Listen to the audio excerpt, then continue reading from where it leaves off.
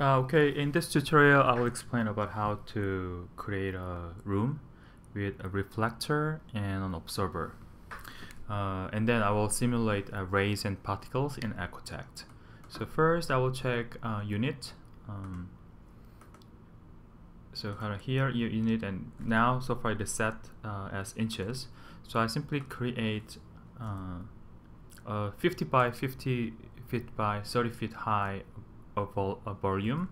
So I'll start with 0 and then 30 feet and another 30 feet. Okay, I will redo. I will just use from 0. I will make a 50 feet and 50 feet and 30 feet high room. So it will look like this. And probably here I will add a stage. Again, if you are using Rabbit model, just create a simplified model in Rhino. So simply measure the width and height, width, length, and height, and just make one very simple room in using Rabbit. So I will add I'll add a stage. So probably I will create a very simple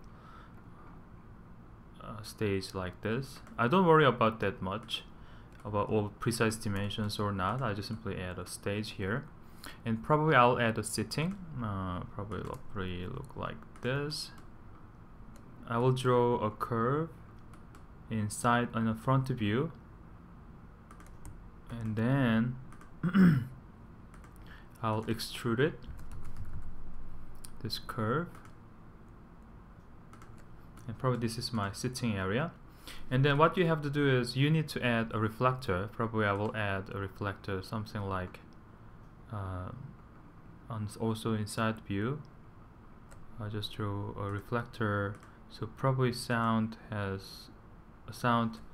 projected toward this frontal area. As I demonstrated during the last class time, the sound is actually rather focused in the back area because of the reflection of the ceiling. So I kind of make a reflector on top here.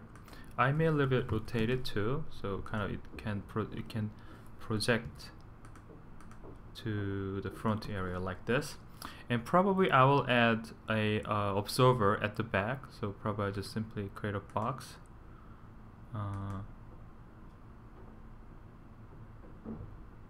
Something simple like this, and I'll just create a kind of observer at the end. Also I need to extrude this one too. I will extrude the curve. I create a reflector like this. So this one will be my reflector, and probably this one will be my observer. And let's see how does it look like. So before you export it, I'll change the unit. So I'll change to option. I'll go to option unit. I'll change to millimeter, and then scale up. And then I'll select all this geometry and then export it. And then this one is my test model, and I'll save it as 3ds and save it. And then when you have a curve, I would actually increase the pure polygon a little bit higher. So whenever you have curve, I would use more polygons, but if you don't have any curve, I just use pure polygons. I export it, and in Ecotect I simply imported the geometry I made in Rhino. So I just choose file and go to desktop. That one was my test model. So this one is my test, what I created, and I simply import into existing. So here's my model. I will also check the dimension first to see this one has the right size geometry. So this one's about 50 feet, so this is correct one that I'm going to create. Oops. And now I will create a speaker. So on the top view, I'll simply click here the speaker and make sure that I'm working in 3D editor view. So I simply add a speaker on horizontal way like this, and then also I will select it. You see that when I click it, so I have first to select any object, click here, select icon, and select the geometry. So by doing so, you can identify which one is selected. I want to move up a little bit, so I change the view from side view, and also using click move icon, I move little one, this one a little bit upper way. Okay, so this one is ready. And then to simulate rays and particles, I switch to rays and particles tab. before doing that, before run simulation, I will select everything and I'll click reflector. So tag selected object or reflector. So everything is reflector now. But actually we have a model here. These ones are my observer. So I select this geometry. I click this one to third one, and then material assignment. I set it as panel, and then probably I'll select the fabric. So and then also apply changes here. So by doing so, this one become observer.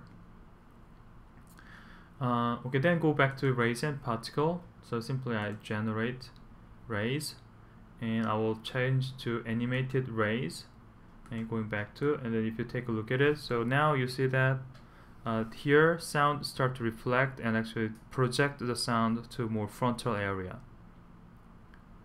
But animate it, then you will see that this one is a little bit filled more densely than when there's no reflector here. Okay, so this is your today's assignment. If you take a look a little bit here, going back to, so you see that the reflection start here. So probably you may want to push this one a little bit back further, and then probably angle focus. Probably angle, I would focus. I call it design reflector that fill somewhere this area, and then probably that will be, it would have better acoustic performance. Okay, so this is your today's assignment. Okay, thank you for watching it.